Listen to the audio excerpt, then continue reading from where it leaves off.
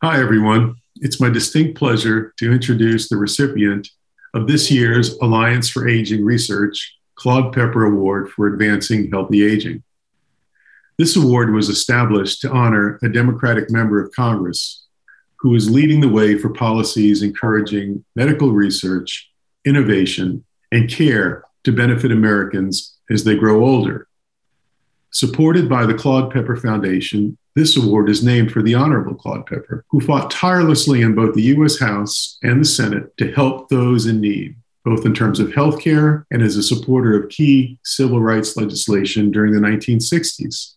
As chair of the House Select Committee on Aging, and later the Committee on Rules, he sought to strengthen programs for older, adult, and disabled Americans, including Social Security, Medicare, and Medicaid.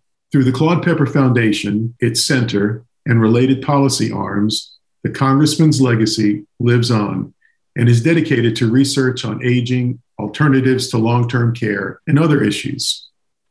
This year's recipient of the Claude Pepper Award is Senator Chris Van Hollen. Senator Van Hollen started his time in public service as a member of the Maryland State Legislature, where he became known as a tenacious advocate for Marylanders and someone who was unafraid to take on powerful special interests on behalf of working people.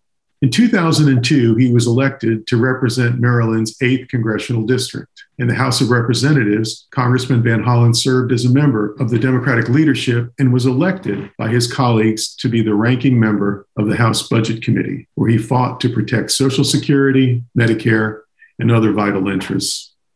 A tireless advocate for the people of Maryland, Senator Van Hollen has also become known for working hard to find common sense solutions to difficult national issues.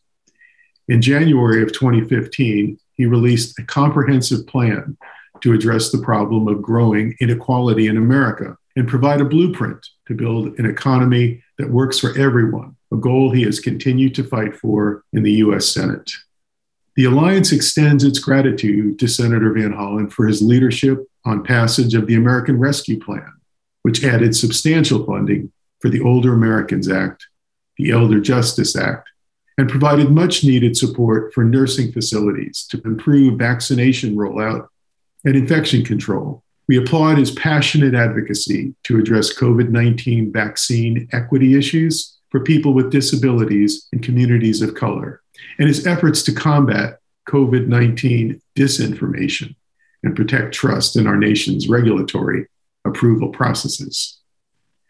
The Alliance joins Senator Van Hollen in supporting the administration's American Jobs Plan and Americans' Families Plan.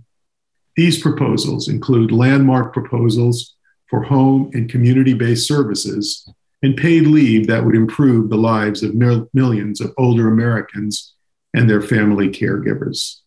Lastly, we salute your long-standing, successful advocacy for substantial funding increases at the National Institutes of Health, including the National Institute on Aging.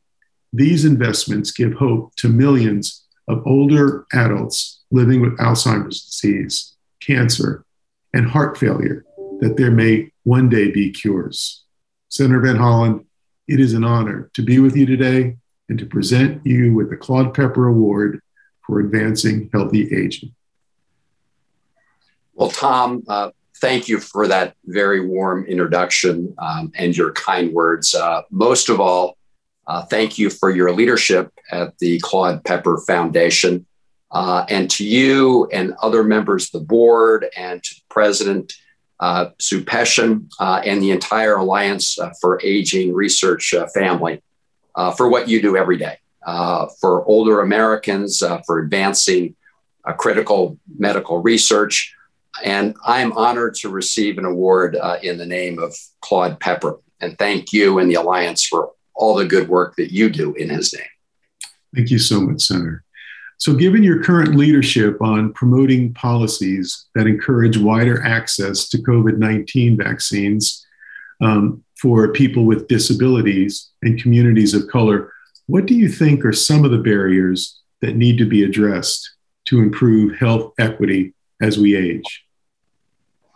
Well, certainly COVID-19 and the pandemic exposed lots of fault lines within our society. It clearly impacted communities of color, disability community, and of course, aging Americans were most vulnerable of all to COVID-19. And so we really have to learn some lessons. In the short term, I was pleased to support and really fight for the American Rescue Plan. You mentioned some of the provisions of that plan. Other provisions included a dramatic increase in vaccine production and distribution so that we could get more of the vaccine through community health centers to underserved populations. And another big part of the Build Back Better agenda is to provide for community-based home healthcare opportunities to give our aging Americans, older Americans, alternatives to institutions.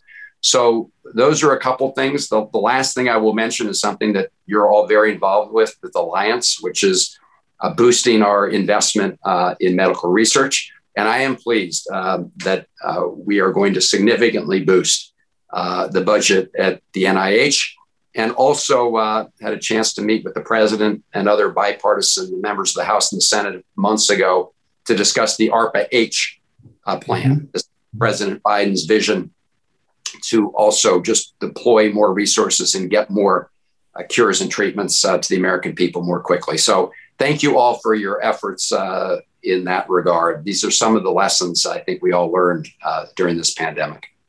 Senator, if we're fortunate, we get to live long lives and experience the joys and changes that come along with that. What have you learned from your parents and other family members about healthy aging, and how has that impacted your life? Well, my parents were great role models in that regard. They remained active and engaged. And so my view is that older Americans are really probably our greatest untapped resource. First of all, we need to make sure that we defeat ageism and age discrimination. People should be able to work and thrive in the workplace for so long as they choose. And after people retire, we need to put their talents to use for those that are interested in remaining engaged. And I find that's true virtually of everybody. And I've been very active, for example, in the state of Maryland, supporting organizations like Inner Ages, which tries to, partner older Americans with their wisdom and experience with younger people, whether it's through tutoring or mentoring or whatever it may be. Thank all of you who are part of making sure that we have a society that recognizes the continuing important contributions of older Americans. Well, thank you, Senator, for your efforts. Claude Pepper once said, the mistake a lot of politicians make is in forgetting that they've been appointed and thinking they've been anointed. Now, that does not apply to you. You're trying to bring back compromise that so many people think is no longer evident in our Congress. But how are you successful at bridging different parties and different philosophies, and while others aren't? Well, I think Claude Pepper identified a huge potential job hazard for members of Congress. I am pleased to say that between my family and my constituents, they keep my feet firmly planted on the ground.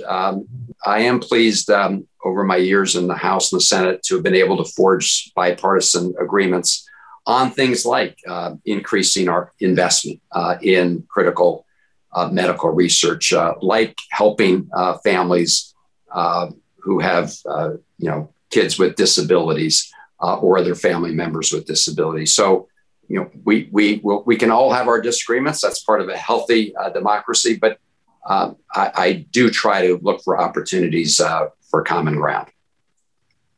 I think you succeed.